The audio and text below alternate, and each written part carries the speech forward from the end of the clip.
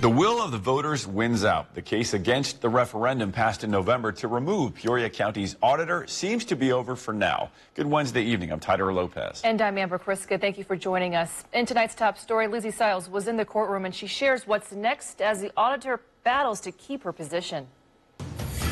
Hi, Amber and Tyler. The Peoria County judge put to rest a months-long civil suit against a referendum to remove and eliminate the Peoria County Auditor's office. Now, the suit alleged the language in the referendum was slanted and pushed voters to end the office. But despite the legal challenges, the referendum was still on the ballot and voters overwhelmingly chose to axe the auditor's position.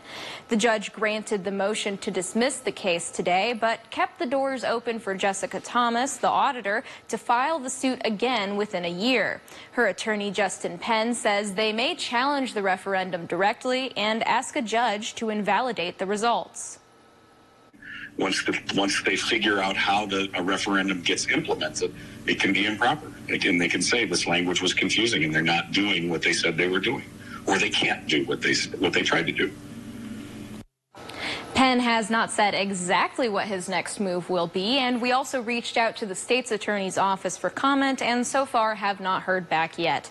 Now, this isn't the end of Thomas's legal battle with the county. There's another suit in the appeals court to determine if she can finish out her term, which ends in 2024. But as of right now, there's no update on that case.